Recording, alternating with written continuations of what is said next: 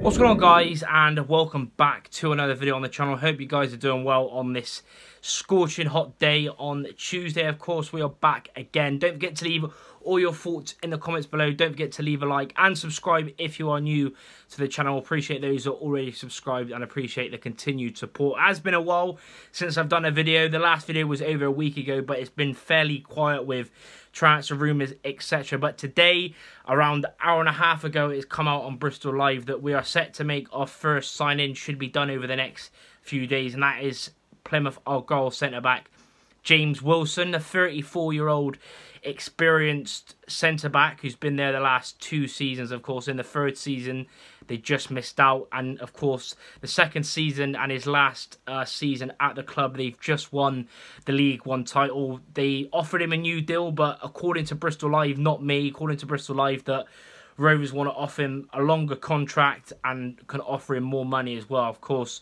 I expect Plymouth wanted to only offer him a 1-year deal. I think Rovers will offer him a 2-year deal, maybe a year with the option of a second. But I think it makes sense, you know, a player of his quality, played 41 times in the league last season on the way to the League One title. In his career, he's got over 350, including teams of Sheffield United, Oldham. Of course, he come through the academy at Bristol City as well, making 30-odd appearances for them back in his younger days. But I think it makes sense. A quality centre-back has won the league title 4 times as well.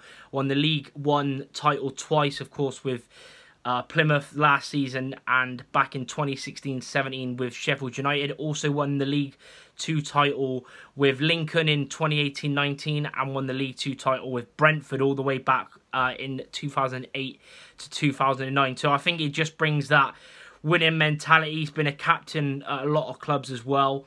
He's got the quality, he can still play loads of games. It's not like Mark Hughes where it was, you know, he was playing less and less appearances at a low level, you know.